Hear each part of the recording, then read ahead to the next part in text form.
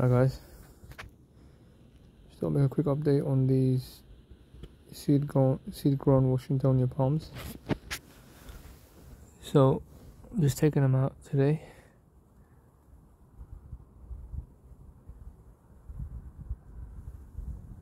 Yeah, they've been growing all winter under the lights.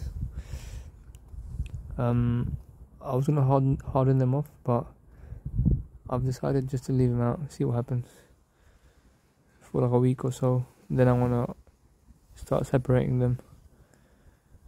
But yeah, just quick little update. Robusta over there. Guessing that right there, the filfera. Or maybe this one. It's more green.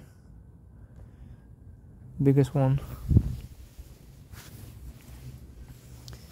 And the biggest two over here, robustas. Just starting to form its first leaf. But yeah, that's what they look like.